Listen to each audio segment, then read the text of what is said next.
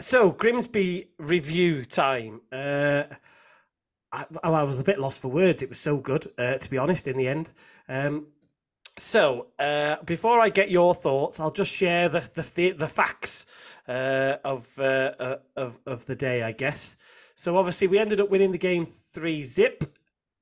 Ollie Palmer got a goal, Will Boyle got a goal, and Elliot Lee got another goal.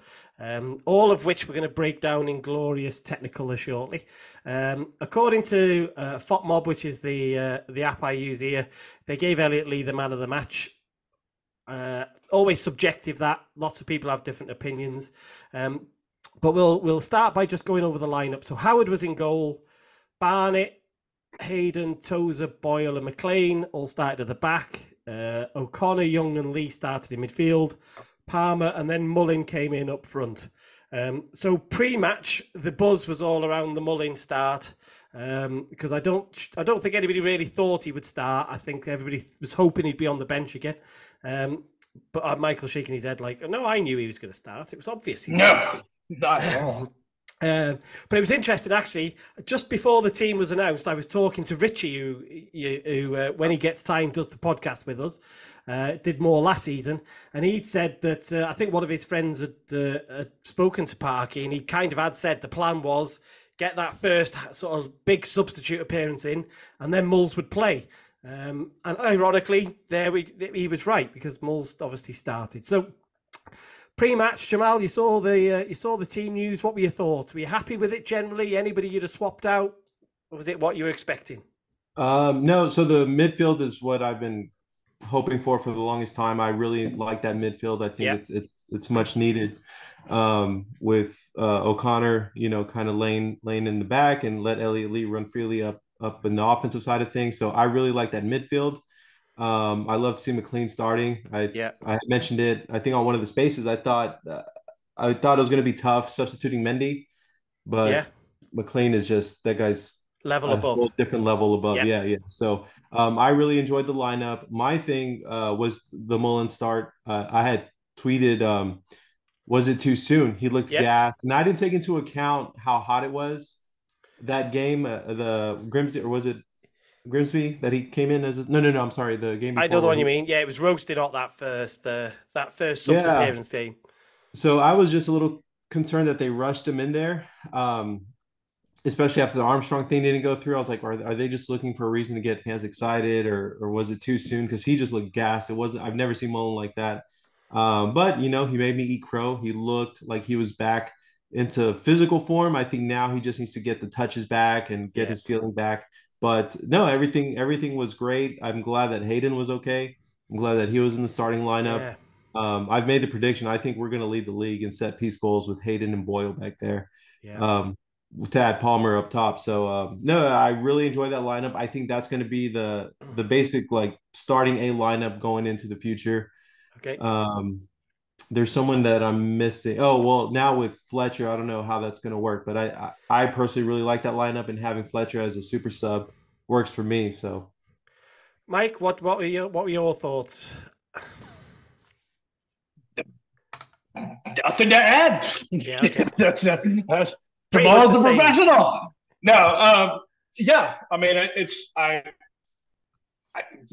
the only thing I'll say, and Jamal touched on Fletcher, that that partnership that we've seen in two games now, the Yeah. Doncaster match and the Grimsby match with Fletcher and Lee is going to be a lot of fun to watch Yeah. moving forward. They're both just they're they're they're way too good for League Two. Fletcher, I mean, obviously played in the Prem experience. Lee's played in leagues above. But that little partnership, just being able to the small little those little nuanced things in the game that they just read and see so well with, I mean, just zero verbal communication. It's just Yeah. spatial awareness. It's awareness of where their help is, where defenders are, how to carry a man off, when to carry a man off, when to back, when to switch. It's going to be a lot of fun to watch moving forward. Those two guys obviously feed off each other very, very well. Uh, you watched it at home. Were you at home or where did you both watch it? I was at home. At home, yeah. Yeah. Had So, it had the link up on the TV. perfect. Okay. I'll tell you what the interesting. I mean, Fletcher came on for that, whatever it was. So 20-ish minutes, that cameo, nearly scored twice, a header from a corner and the overhead kick, which was, that was a real touch of class. And I mean, there was the people around me were sort of saying, I think this fella might start when he gets fit. I think that's going to be an interesting talking point in 2, 3, 4 weeks' time when he is up to speed a bit more. Does anybody think that's a crazy shout and he's always going to be a sub, or do you think there is a chance that he has got the class that, once he's up to speed, he might get a start alongside Mulls? Yeah, I said last week, I think on here or maybe in a space, that it would not surprise me one bit. With the quality that he has, to see him. I don't know if he's going to be, the permanent strike partner with Moles, because obviously Mullen and Palmer play off each other so well. Yeah. That experience of multiple seasons together now. But Palmer gets a little niggle, a little injury here and there. Wouldn't surprise me one bit to see Fletcher come straight in. And then if he just needs a blow, needs a rest, and it would not surprise me at all to see Fletcher start a good number of games throughout the season. What do you think, Jamal? Do you agree? Yeah, I mean, to answer your question, no, it wouldn't surprise me. Would I want that? No, I'd like the idea of having Fletcher as a super sub, Okay. Especially with his experience towards late. Let's say we're losing. I feel like you need that mature midfielder, that's been there, knows how to calm everyone down. So I mean, no, not trying to take anything away from Tozer. I think he did a great job of doing that, but coming from Fletcher, it's totally different. So I personally like the idea of having him as a super sub, but I would not surprise me one bit the way he's been playing.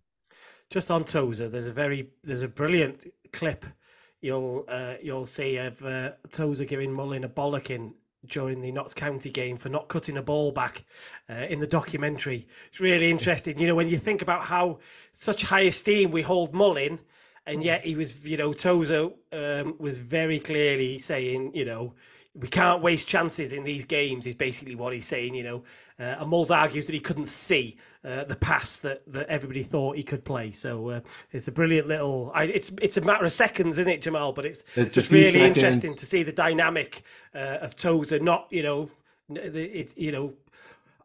not sort of... doing his role as a captain, really, is how I would describe it. Despite how high we think of Mulls. That was my favorite clip of the whole episode, because you see the slide of Tozer, and I've said it before. I think, especially when we're in the National League, you had to have a special sort of captain, someone who would really hold the anchor down, because you're dealing with these high profiles and like Palmer and Mullen, and so it was great to see that he's not one to shy away. No, I agree. Okay, so should we have a look at the goals? Let's. For people who do listen to the audio podcast, is what I learned last week was this is just a nightmare. It's just us talking and not being able to reference things. But I apologise. So, just let me know if that is full screen for you guys or what. It is.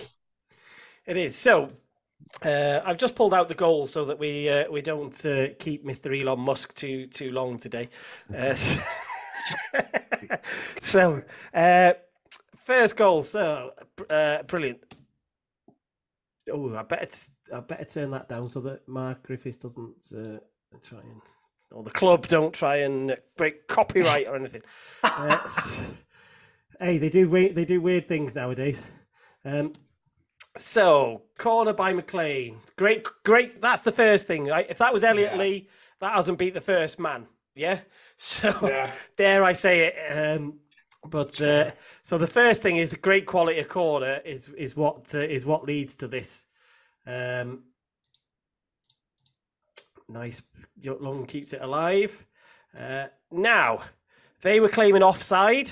I think I've paused that at a good sign. Yeah. I know it's a bit blurry, but you can see he's clearly onside. Now, do you know why he's onside, though? Does anybody know why he's onside? So do you see our mate here? Defender closest to the box, yeah. Yeah, so no, you see this? I think he's a blonde-haired defender. Can you see my mouse that I'm circling? Right.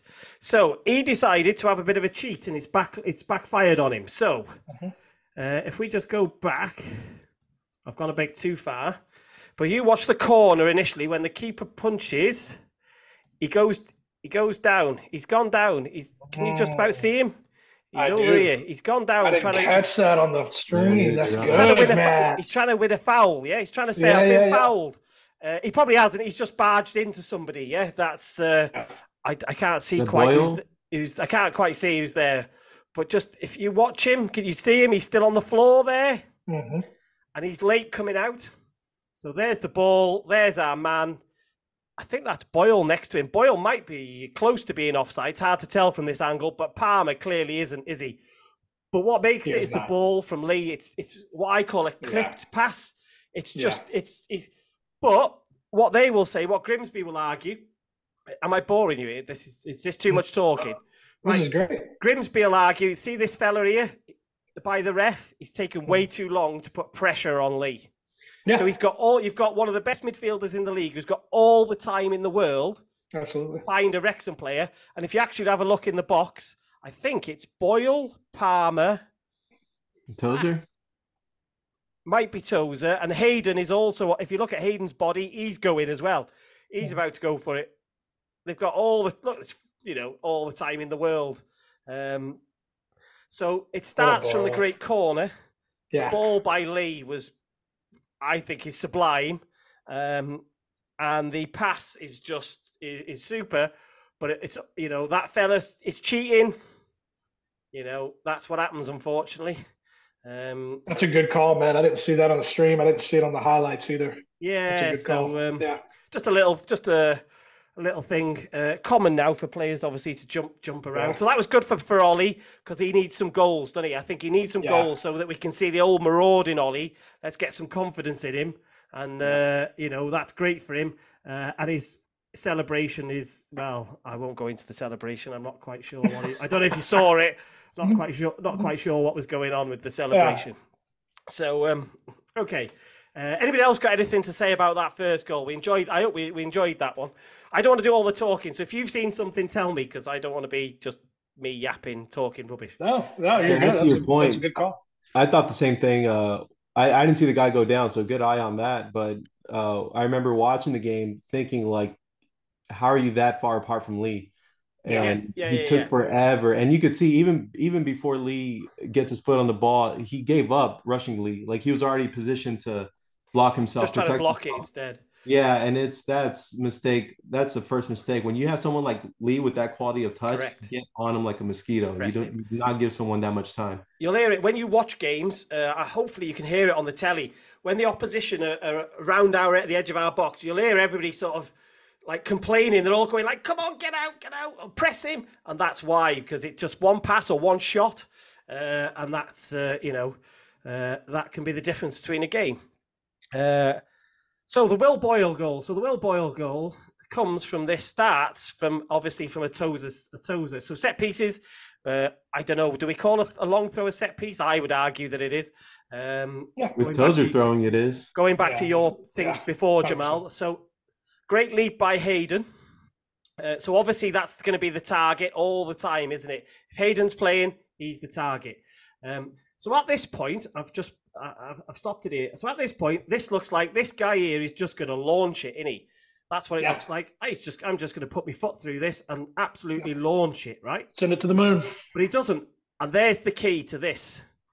So our attacking midfielder has just gone and just got a little nick on it, yeah? Just gets a little nick. Elliot Lee just keeps the ball alive, as we call it, yeah? See that? Keeps it alive. And then the move breaks down because they're not comfortable enough in possession. And then step forward, Mr. McLean, who is now winning accolades left, right and centre, isn't he, after appearances on talk shows in Ireland. I don't know if you saw that, which was great because he said that now he knows he's on the autistic spectrum. So he's getting a bit of understanding towards that as well. So this is great. So the key to this, for me, and please feel free to say something, McLean's taken a touch. That is the key to this goal. Does anybody know what I mean by that? So the fact is that if that's any of our other left backs, they're taking another touch there to set themselves. Right? But he doesn't. He hits it first time. Yeah. Look. Now, here's our goal scorer, Will Boyle, in here. The Grimsby manager, Paul Hurst, he'll be so angry. Look at this. Untouched. He's probably, it's hard to see what's going on the right-hand side, but I'm going to give this guy the benefit of the doubt and saying he's got Hayden. Then you've got 1, 2, 3 players within, what are they, 6 yards? Yeah, just as a guess. It's just a guess. Maybe not, 5 yards. Like you say, Jamal, he's totally free, isn't he? And so the ball's on its way. Oh, he'll be so angry. And Boyle must be thinking, I can't believe his luck. You got a 6'4" centre half who's got a ball being pinged at his head. But the key to this is the ball from McLean is actually ever so slightly behind Boyle. So he has to do some work to get to get around it and head it back. It's a wonderful header when you watch it. He just gets see how he has to go back. Yeah. What a header that is. And Boyle will tell you, it's all about the ball.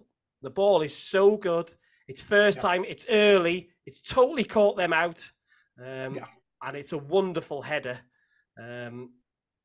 If he didn't place it, looking at this, and I don't know if y'all are getting in slow motion because of the connection, but if he didn't place it that way, though, would the Grimsby defender had a chance at that?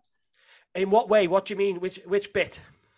If the ball was a little bit forward, it looks like the Grimsby defender would have gotten a hit on that on the other angle. You mean ahead of Boyle? Mm-hmm. Let's have a look. You might be right. Let's have a look. See if we see anything. I think I understand what you're saying. The fact that he did have to stoop for it possibly helps him. Maybe if that ball comes here, it's definitely contested way more than it is because it's ever so slightly behind him. Mm-hmm. You know, he's definitely going to be closer to it. But it's, I mean, the keeper doesn't even dive for it. It's so good. But look, McLean harasses him. But that ball, to hit that ball first time is top draw. Yeah. That's what makes it. And that's the little bit of class that you pay that extra bit of money for, is what Phil Parkinson will tell you. So I really enjoyed that goal because I was confident at that point. I don't know how you were feeling when you saw it at home, but at that point I was a bit more like, oh, I think, I think we might be all right here. What were your thoughts? One thing about this Wrexham team, and it's going to kill me saying this, being a huge Liverpool fan, they remind me a lot of the Sir Alex Ferguson teams where they'll make you pay for your mistakes. Yeah. And we've seen that with these first 2 goals. Those goals were as a result of Grimsby's mistakes. Yeah. I mean, there you think that you should play the ball out a bit better, shouldn't you? You should be a bit better. So yeah, you've got to take your chances. But 2 good goals. And then the third one. So obviously this is a bit later on. Share that again. Sorry, I was bringing us all back in. Elliot Lee. So Howard, nice long ball. So here's Fletcher. And anybody who knows Stephen Fletcher, this is Fletcher up against their best centre half. And anybody who knows Fletcher knows that, he is an animal in the air. So he wins the flick. Yeah. Which obviously a lot of people, you might not get this, but a lot of people criticise Ollie Palmer a lot because he doesn't win those balls. He'll look for fouls instead. Yep. So when you're watching, if there's a ball like that and Palmer sort of tries to win it, or he'll go down a bit and he'll look for a foul, 9 times out of 10, he's having his shirt ripped off him. But you'll hear a bit of discontent because fans are thinking, oh, please be a bit stronger. You're a big lad. Be stronger. Win the header. So he wins the header. Dolby does some good work. And then again, look, this is the key point again here. It's going off what you're saying, Jamal. So you've got 2 Grimsby players and 2 Wrexham players going for the same ball now. So this becomes a case of who wants it most.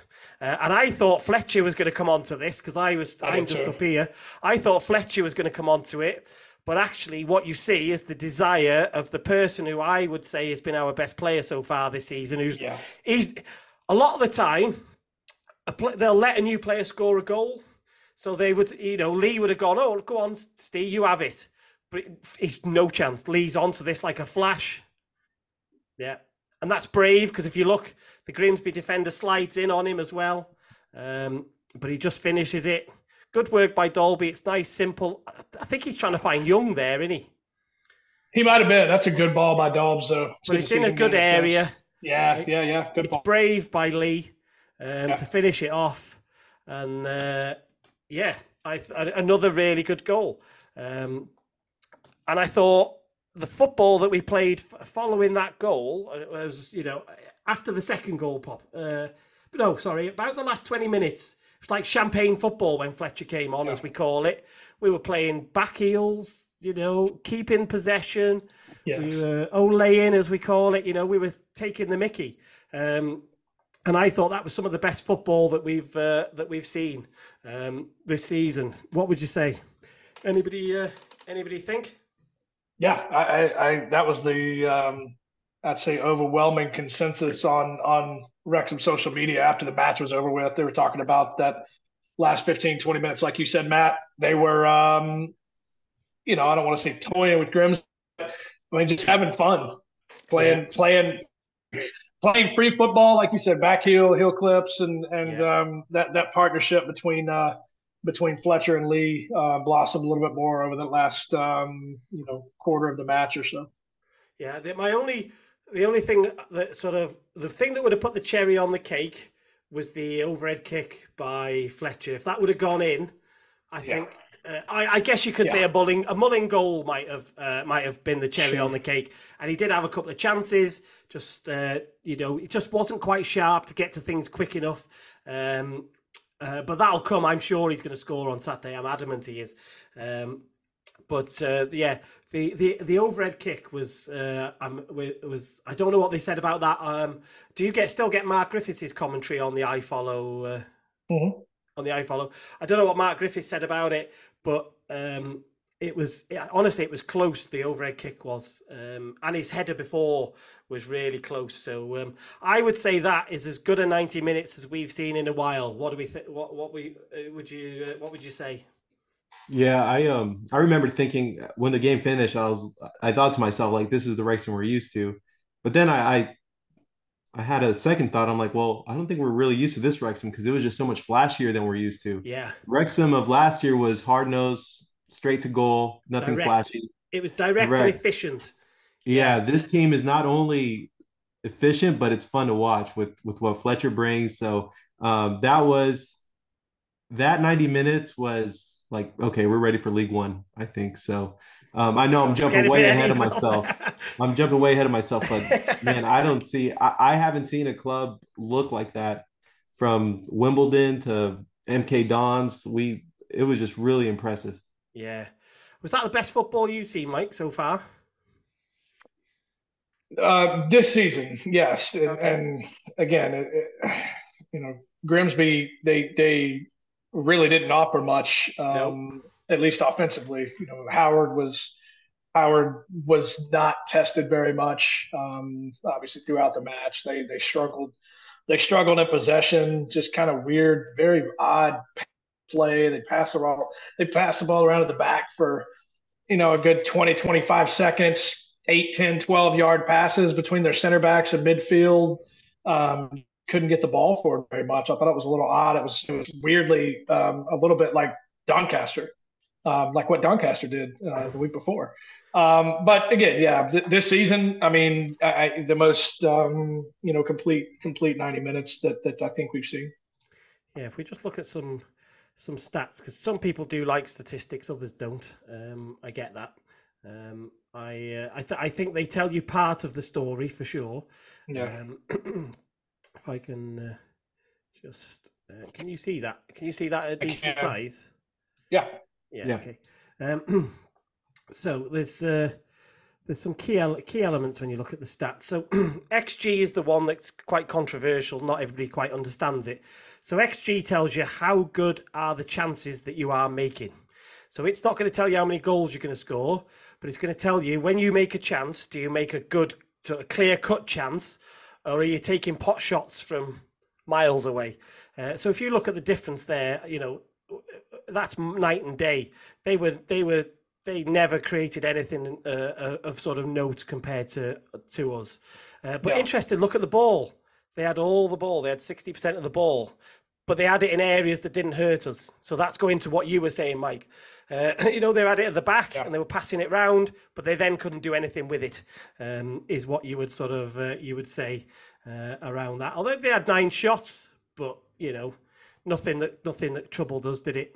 To sort of us, and they were pretty accurate, to be fair, but they had an old striker that we used to have, Recky Pike. He's got a bit of pace about him, but he was no threat. They really marshalled him well, and he had everything sort of, they had everything sort of tied up. Player weight ratings wise, again, always controversial, but Elliot Lee got man of the match. I thought McLean and Barnett had really good games. They could have, but you could have argued that they would have been close. But I thought Elliot Lee would get it because I think he had 1 assist and a goal, and he had a good all-round performance. So I think it would be hard to take that away from Elliot Lee.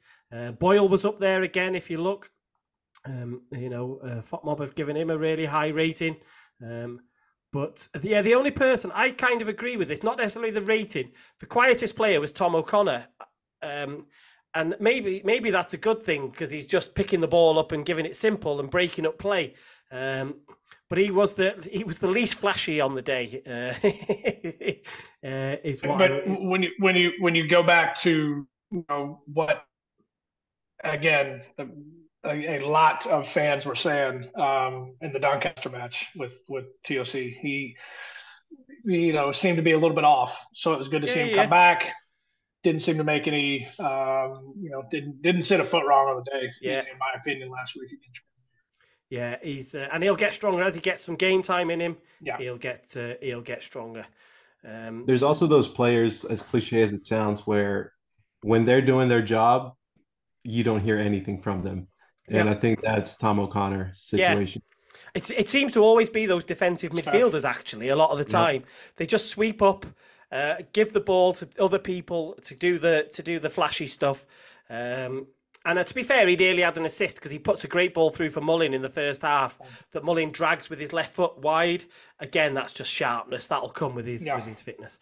But I just thought the one player again, Elliot Lee got man of the match. I just thought it was worth looking at his season so far because it's frightening, right? Again, if you don't love stats, it's not a big thing for people. I get that, but it does help you build a story of what it's done. So this season, he's played 8 games. He scored 7 goals, got 2 assists, and FOTMob give him an average rating of 8.2. That is, and this guy was a free agent. Remember, we didn't pay a penny for him of a fashion. Pretty good, So this guy is having the time of his life. Isn't he, at the moment? He's in his prime. He's 28. So the caveat here is 1 more yellow card, and he's going to be sitting a game out, right? So he's got 4 yellow cards, and at 5 yellow cards, he's going to sit a game out. So what I'm hoping Phil Parkinson will be doing now is obviously this Saturday he'll say to him, listen, don't give a yellow card away.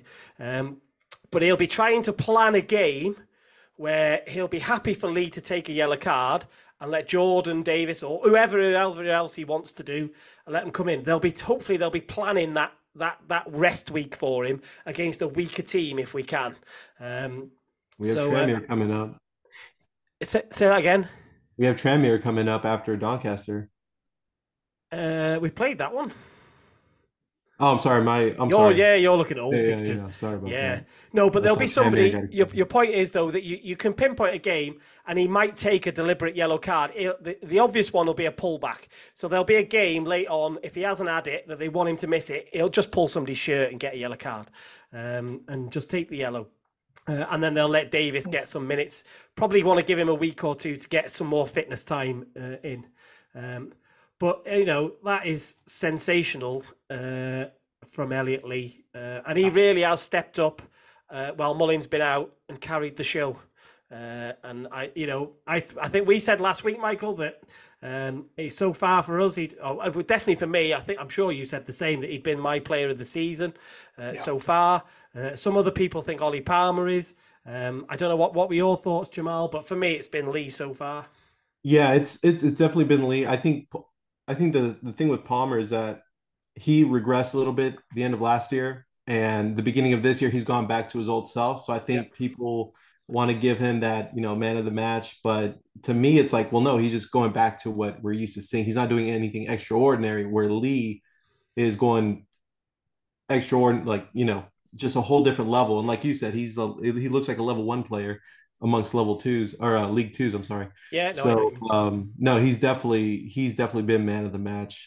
Him and another unsung hero, I think, has been Ryan Barnett. Yeah, I love what he's been doing this season on the other side of that wing. I love that. I don't know if y'all watch much boxing, but I love how he wears those black cleats. He just reminds me of the early '90s Tyson. When he would just come out with the black shorts and shoes. Totally blacked out boots, no logos that you can see and stuff. So yeah. And you did say he was your player of the season so far, didn't you? I'm not making that. I haven't made that Lee up. For sure, yeah. Well, I don't know how you would Starkey, I'm sure. I think he's frozen. Oh, 100%. Yes. Yeah, I couldn't remember whether you did say him or whether you did say somebody else. So far, he's been the drive. Should we call him? He's been the driving force for us so far. He's really made the difference in games, hasn't he? I think last week we actually said we'd seen a stat which said he'd won us 6 points. His goals had so far. So What do y'all just curiosity? What do y'all attribute this whole new level that he's playing at? Is it familiarity with the system? Is it some of the new additions we brought in? I think it's a combination. It won't just be one thing. It'll be a combination. So he's obviously very comfortable at the club. Phil Parkinson has obviously got a lot of faith and confidence in him, whereas he hasn't always had that from other managers, I think is what he said. And then he's just, obviously Mullins been out, so he's just, because he's felt so comfortable, he's taking it upon himself just to try and drive us through those games. Would you say anything else, Mike? I don't know. For the last couple matches specifically, for me, it's his partnership in midfield with Luke. The fact that Luke's come back in and able to been an anchor in midfield and freed up Lee to Lee has been able to sit a little deeper in attack than he would if it was maybe Jones and Cannon. So for me, just another small little nuance is Luke is Youngie anchor in the midfield. Yeah. So that's good stuff. Anything else to add on that before we look ahead to the big one? Any other thoughts? Did we all think Lee was man of the match, or did we think anybody else was man of that game? Or I thought it was Elliott. Yeah, I thought, but I'd say McLean was good. Barnett was good. Yeah, there was lots of other, you could have Boyle was obviously had a high rating. Lots of people, that we could look at. But I think you get a goal and an assist and play well. It's hard to argue that you're not then the man of the match in it. When you've done that as well. Okay, good stuff. Did we enjoy our technical nearly 1080p video review? Are we keeping that section, Michael, or what are we doing? You are, Matt. That's a winner for me, brother. You are fancy. Well, yeah, okay. Okay, so we will have another little break, and then when we come back, quick Stockport preview. We happy with that? Let's do it. Feels good.